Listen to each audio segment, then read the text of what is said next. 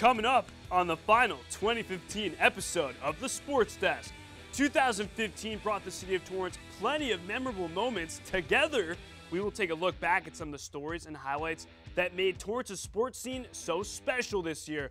Woo! It's the sauciest look-back show ever coming at you right now.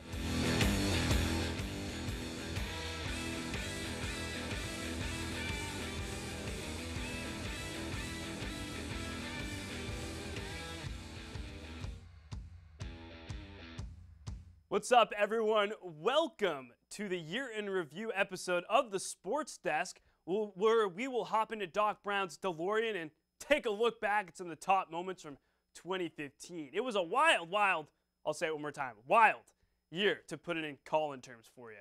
We watched 4 out of the 5 Torrance area girls basketball programs capture CIF Southern Section titles. The Torrance Tigers softball squad brought home the program's first CIF Southern Section title. And that's just the first 5 items on my 2015 grocery list. Speaking of the Tigers softball squad, Jade Arslanian had a junior year she will never forget. To quote my dear friend and fellow sportscaster Champ Kine, "Whammy!" Jade Arslanian skyrockets in flight. Get out of here. Home run after home run. Jade Arslanian, boom sauce. That's out of here. After home run. That pretty much sums up Jade Arslanian's junior year of softball.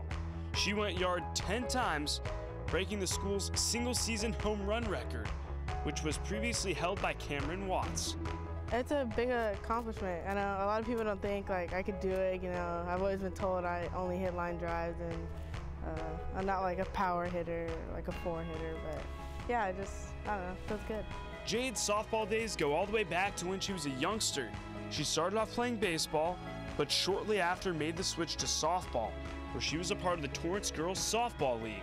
The rest is history. It was a great experience. It was like a family. Like every team was great. It was just camaraderie. It was even competitive when we were younger. Not like crazy, but you could just tell that there's going to be some good athletes coming out of that organization. Her TGSL playing days bring us to now. Out of Arslanian's 10 jacks this season, there's one that stands out from the rest. No, bottom 7, still no score. Jade Arslanian, boom sauce. She goes yard. That's a solo shot. That's her walk-off game winner. She's a walk-off solo shot against Howard Miller in Torrance's biggest rival, the North Saxons. I actually thought it was a pop fly, so I was sprinting pretty hard. At least trying to make it to second. And then it went out, and then everyone greeted you at home plate. Yeah, I just heard a roar, and I was like, it's out. I was like, no. I was like, thank God. It was a relief. And the ball game is over.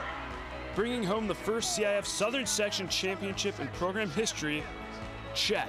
Jade Arslanian says, hey, what you can do, I can do better. Breaking the school's single-season home run record, check. With her final season of softball coming up soon, Arslanian wants to do whatever she has to do to help her team win. It's definitely all about the team. I mean, if me breaking records and that is gonna help us, then that's what I'm gonna try to do. I gotta give it all, especially next year. It's last year. Staying on the diamond, South Baseball has made 2 consecutive trips to the CIF Finals. Both, unfortunately, didn't end the way they wanted, but this past year, the Green Squad showed why they were such a successful baseball program when they came together for a teammate during one of the most trying times of his life. The South High Spartans have discovered the keys to a successful season after winning the Pioneer League title. Last year, we only had 18 years. This time, we have about 13, so we are definitely more matured, and we are a lot stronger with pitching and hitting. Let's go out and play as hard as we can and let the chips fall where they may. And they've kind of had that attitude here, and they've played some of their best baseball that they've played all year long. And of course, what's great baseball without having something to play for? This year we talked about playing for each other, and Craig Brown and Chris Carmona, my friend and my dad, and then we were able to come through and get that win in Pioneer League title. The Spartans lost a very special fan in the stands, but gained a new angel in the outfield. Taylor Carmona's father passed away recently, and the team decided to dedicate the 2015 season to their #1 fan. It's hard coming to these games because he loved coming to these games, but it makes me so happy that we have all these people here supporting us and here for my brother, and this is my brother's place to get away from everything and to just have a good time. And it's nice knowing that this season's dedicated to my dad and he's still here with us.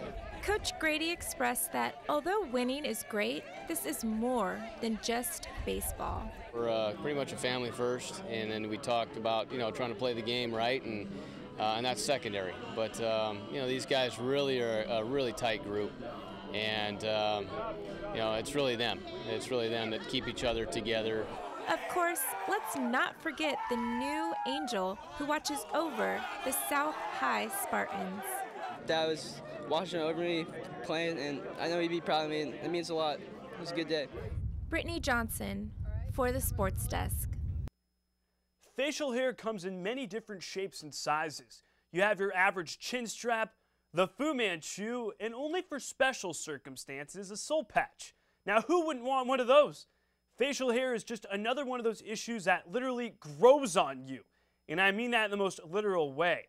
It's that 6 a.m. question when you get out of bed and you ask yourself, should I shave, bro? Here's the story of Nick Beardsley. His last name quite literally gives you a hint at where I'm going with this. Nick the Beard Beardsley has been on the South Spartans baseball varsity squad since the end of his sophomore year of high school. The righty has seen plenty of success on the mound over the years. While Nick may be known by coaches and fellow teammates for his pitching and sense of humor, there's just one more thing. His incredible facial hair. I mean, last year I was the first one to grow a beard, and then I kind of encouraged everyone's like, oh, that's cool, let's make that our thing. South High, what are they known for? Beards. So then this year came back. Parents love it because it's kind of intimidating, but I mean, it makes me look older. So yeah, I'm shaking in my boots right now. Facial hair in sports seems to have taken on a life of its own, especially in the pros, and it hasn't been something that started just yesterday. It's been going on for years. Guys like Lanny McDonald, Alexi Lalas, and Eddie Murray all have their own styles, some intimidating and some just hilarious. Even now, gnarly facial hair just keeps on growing, literally.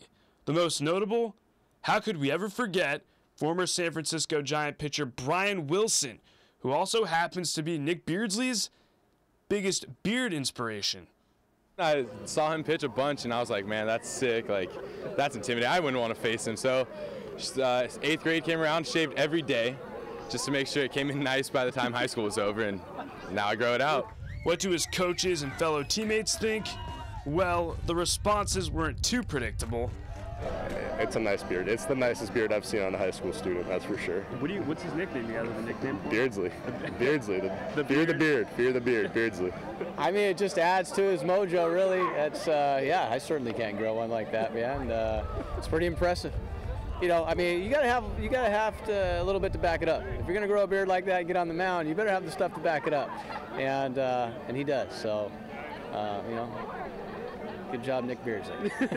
Backing it up on the diamond, he's done just that, helping the Spartans appear in 2 straight CIF Southern Section finals. Whether it's the Walrus, the Caveman, it doesn't matter. Unibrows have even become cool. Just look at Anthony Davis. Now, whoever would have thought that would happen?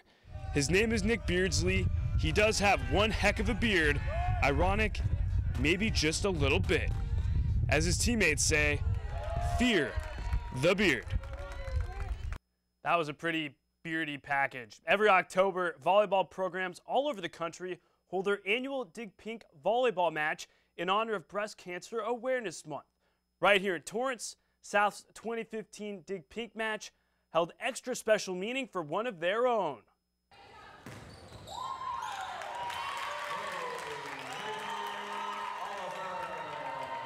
The South Varsity Girls Volleyball Squad is more than just a team on the court. More importantly, they are a family. We have just an incredible group of girls that are just so supportive of each other. They're so nice, and just it's a huge bond. Again, it sucks that we have to bond over something like that, but it's great to see the girls come together and be so supportive of her. Pink signs filled the South Gymnasium for their annual Dig Pink volleyball match. some in memory of lost loved ones, and others honoring those that are currently battling breast cancer. For South senior Bailey Oliver, South's Dig Pink game against West really hit home. This year it means a lot more to me considering my mom just got diagnosed 2 weeks ago, and it just makes me more aware and more excited about the game. Just a few weeks ago, Bailey Oliver's mother, Lori Oliver, received the devastating news. She was diagnosed with breast cancer. While the Olivers prepared to embark on a difficult journey, Bailey's second family was right there to help. She's had some ups and downs. She's been hurt. She's come back. She's improved so much from last year. And it's just like every time she takes 2 steps forward, something comes up and she seems to get knocked back down, you know, getting hurt or finding out about her mom. But she's done a good job of being able to focus in the gym and just work on getting better and being a great teammate. She's just one of the greatest kids I've ever met. She has the greatest attitude towards life, and this isn't even knocking her down. So for her to get back and play on the court like she did tonight, and the day at the practice that she found out, she played out of her mind. So it's just one of those characteristics that you wish that you had, and I can only love her for that. After every spike, after every block, win or lose, South Volleyball is more than just a team. They are a family. Our second summer show of 2015 took us to Torrance Beach for the 4th annual Surfing for a Cure Surf Relay. There were so many amazing stories from that day, but there was one in particular that really stood out. Here's the inspirational story of Jack Witherspoon. This is Jack Witherspoon. If you don't know Jack, he seems like your average 15-year-old kid, happy, healthy, and full of life. But Jack's life has been far from normal. Behind the blonde hair and the big smile, there is an incredible story. When he was just 2 years old, Jack was diagnosed with leukemia. He underwent chemotherapy and defeated the cancer, but when he was 6 years old, he relapsed and his leukemia came back. Once again, Jack underwent chemotherapy, and on his road to recovery, he found a new hobby, a hobby that helped him get through the toughest of days. I found the Food Network and all the cooking shows, and I really fell in love with cooking and the idea of creating new recipes. And during those times when I was in the hospital, I couldn't hang out with my friends, I couldn't do sports, I wasn't at school. But I could always cook, and it was always something that when I would be bored and laying in my bed, I would think of new recipes, think of new ideas for a dish, and it was something that really got me through a lot of hard times. A few years after defeating leukemia for the second time, the unthinkable happened. Jack relapsed again when he was 11, and this time he had to receive a bone marrow transplant on top of chemotherapy. Doctors were very uncertain about his chances to survive, but like he had done before, Jack fought the disease, and again he defeated it. During his relapses with leukemia, Jack's therapeutic hobby of cooking became something more. He authored an inspirational cookbook of all of his favorite recipes. The book, called Twist It Up, is available to buy. All of the proceeds go to hospital charities and pediatric cancer research. Jack's cookbook and his incredible story garnered some national attention. It also garnered him a whole lot of TV time. I've been on Tonight Show, I've been on the Home and Family Show, I've been on the Queen Latifah Show, I've been on the Murray Osmond Show, I've been on the Rachel Ray Show, I've been on the Rachel vs. Guy Kids Cook-Off, and it's just been amazing. As if publishing a cookbook and being a minor celebrity isn't enough, Jack is also the face of numerous different charities and has helped raise well over $150,000 for cancer research. He says he hopes his book inspires others battling life-threatening diseases to realize that they can still accomplish everything they've ever dreamed of. It's been 4 years now since Jack's bone marrow transplant, and his life is finally starting to look more like that of a normal 15-year-old. It's just been quite the road to recovery, but now I'm 100% and I'm living a normal kid's life with the exceptions of cooking and doing all this stuff. What an inspirational story. Jack, you the man. Now, for our third outside the studio summer adventure, the rest of the crew and I decided to see what it takes to train like some of the top athletes and athletic programs right here in Torrance. I learned how to synchronize swim with the plunge, and just when I thought I stepped out of my comfort zone, well, reporter Scott Cook one-upped me. He got his groove on with the South High Dance Squad. Brace yourselves! This one's pretty hilarious.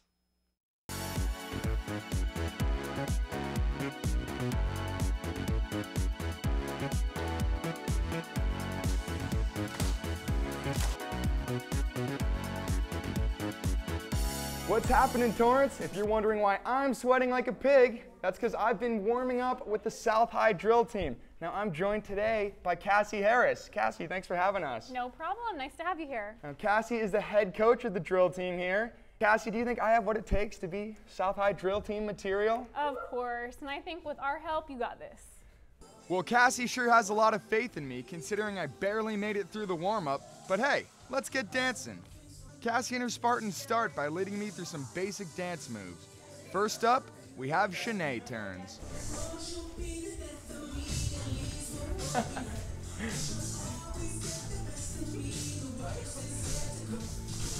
Next, the Spartans teach me Fat Mods, which are a series of 6 kicks, 2 lower, 2 mid-level, and 2 high kicks. 1, 2, 3, 4, 5, 6, 7, 8. And then it's passe turns, a move I really struggled with. And you're going to bring your passe. This is what we call passe. A passe. On your knee. Okay. Since I couldn't even master the basics, the Spartans had to do the rest of their routines without me.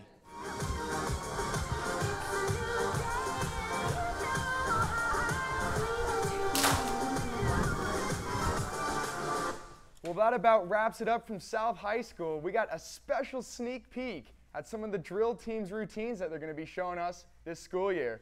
Now, Spartans, how did I do, huh? Well, they're obviously being nice. I know I have 2 left feet, like I said. Cassie, thanks again so much for having us. Thanks so much for coming. We had a great time. Thank you. I hope I didn't embarrass you too much. No, you did great. Oh, well, thank you. Anyways, we look forward to catching up with you guys again on the football field come fall. Awesome. We'll see you there. Yeah, we'll see you there. We'll be ready. Colin, back to you in the studio.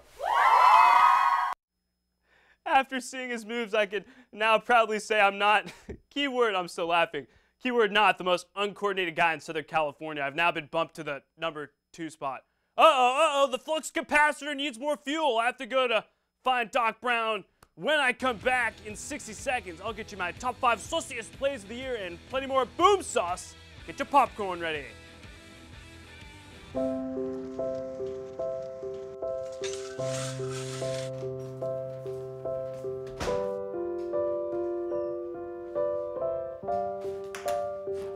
I like to eat apples and bananas. I want to eat apples and bananas. I need to eat apples and bananas. Why can't I eat apples and bananas?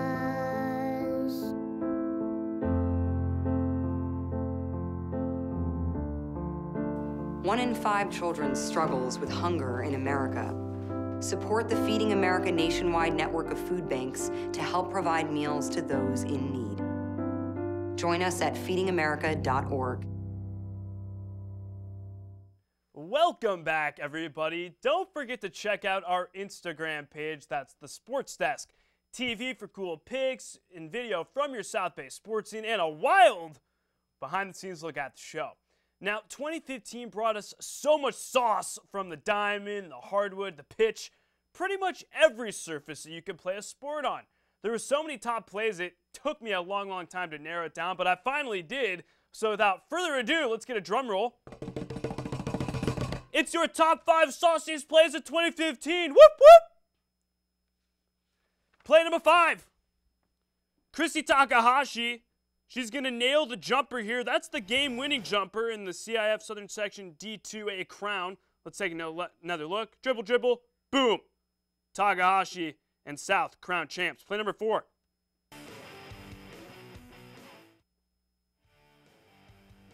Bishop Montgomery's Jessica Cito diving play, and the point's going to go to Bishop.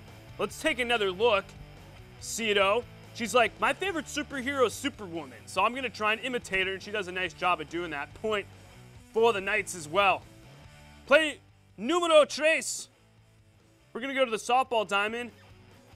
Brittani Jumelon knocks that into right center field, and that's your walk-off game winner. The Tatas grab their first CIF Southern Section Division IV title. Play number 2. Noisarique Morelos singles to center, well, allegedly, and then Eddie Zavala guns him down from center field. Are you kidding me? Let's take another look. Zavala, right arm, gun, Kruger, Morelos out. What a play. And play number 1, your sauciest play of 2015 here. South's Noah Harrison. It's the Civil War game against the Saxons. Harrison, he looks, he's like, oops. And then when he got the ball, he's going to go 16 yards, and he's going to pretty much elude everybody from north, and he's going to take that all the way to the Hizzle. Boom sauce! What a play, and then we're going to roll it again, except we're going to do a little cool effect. Harrison takes the ball off the hop, and then, oh my God, Harrison! There he goes. Can he go all the way? Yeah, that's a touchdown. Woo-wee! Now, those are some saucy plays. Now, this past year, we had our first ever special Friday Night Lights on the Sports Desk show. We got you the highlights, post-game, and myself hanging in the student section every Friday night. And I must say, it was an absolute blast. Speaking of myself hanging in student sections all over town, I'm sure you all remember that each week I would ask some ridiculous trivia. If my fan of the night got the question right, they were able to take home a Boom Sauce tee. Check out your Sauciest Fan of the Year. Here is your question. When was the last time the North Saxons football team made it to the CIF Finals? Is it A, 1892, B, 1361 BCE, C, 1787, or D, 2012? Igor, I know it's a really difficult question, but you have your lifeline, Miss Hiba Samad, right here if you need one. I think I'm going to need the lifeline. You're going to need the lifeline. All right, so we're going to narrow it down. Hiba, help him out. You're the lifeline. 2012, the last one. You can't give him the answer. That's not what the lifeline's supposed to do. Oh, wait, what? Boo! All right. Well, your lifeline gave you the answer. She's supposed to narrow it down for you, so I'm going to ask you a bonus question. Here is your bonus question.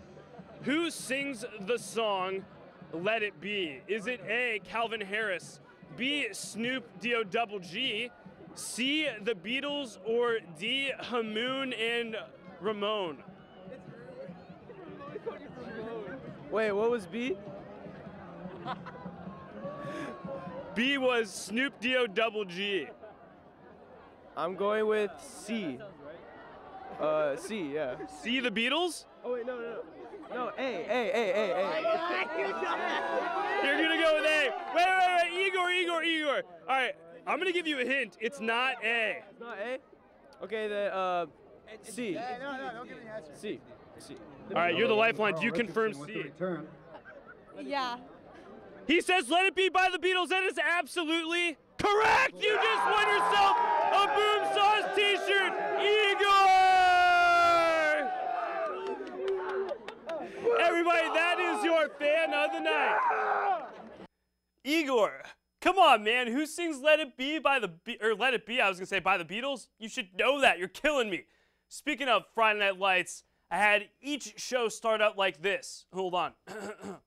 You're watching Friday Night Lights on the Sports Desk with Collin Kushner. Boom Sauce!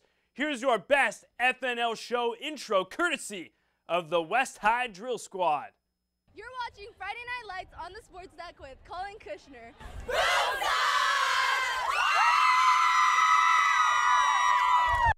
Cracks me up just watching that again. This is the best of show, so you better have something for the best Boom Sauce impression. It's only fitting, right? And that goes to, I'm not going to spoil it for you. Take a look. Boom Sauce. Boom Sauce. Brendan Marafino with the coolest, most casual Boom Sauce ever. But hey there, buddy. You either have to say it smooth like Brendan or go over the top like me. So I know that on every show I always say, quote, "You know the drill. Hit me up on Twitter with pics and videos showing your school spirit, and I'll give you some TV love right here on the show," end quote. Many of you have hit me up over the last year, and while it was tough to narrow it down, but during Torrance High's Spirit Week, Tata Nation took spirit to a whole new level with these tweets. That's a cutout of my head, everybody. Would you just look at that? Apparently they went to Costco and got it made, and we're going to see another picture here of a cutout of my head. It's quite creepy, but it's right. For all of you tuning in, Tata Nation has set the Twitter bar pretty high from this point forward. Let's see what you all have in 2016. The best of show just keeps getting saucier. It's time for some individual accolades here. Your 2015 Sauciest Coach of the Year goes to Mr. Don Glavich. Coach G helped lead the Tartars to their first ever CIF Southern Section title. Coach, you the man. He even gave one of the best speeches ever at Torrance's pep rally when they received their CIF championship. Bling bling. Pretend you are watching the ESPYs right now. It's time for your sauciest male and female athletes of the year, and the award goes to, for the boys, it's no surprise here, North's Mike Juarez. Dude had 60 total touchdowns, helping his team in the second round of the CIF Western Division playoffs. The all-purpose stud has just done about everything for the Saxons. I mean, I could go on and on and on, but I'll stop there. Next up, where is he going to land? We'll just have to wait until 2016. My female athlete of the year goes to, from Torrance High, Tata softball pitcher Marissa Moreno. She fanned every batter she saw, quite literally. Moreno broke the program's single-season strikeout record with 264 Ks, passing assistant coach Lauren DeCastro, who fanned 233 back in 2010. And oh yeah, she helped the Tartars grab their first ever CIF Southern Section crown. Congrats to Mike and Marissa, your sauciest male and female athletes of the year. A boom sauce. All right, everybody, that's going to close the books on another year here on the Sports Desk. As always, we are available on Facebook, Twitter, and Instagram. And if you just feel like saying hi, you can do that as well. Before I sign off here, here's a special message for you. Take a look. Hey there, Torrance. This is Mr. Boom Sauce coming to you from here in West High. I want to wish you all a Merry Christmas, a Millie Kalikamaka, all that kind of good stuff. Okay, take two. Hey there, Torrance. This is Mr. Boom Sauce. Wishing you a good Merry Christmas, Happy New Year, Feliz Navidad, Millie Kalikamaka, and a good heavy boom sauce miss. Aloha.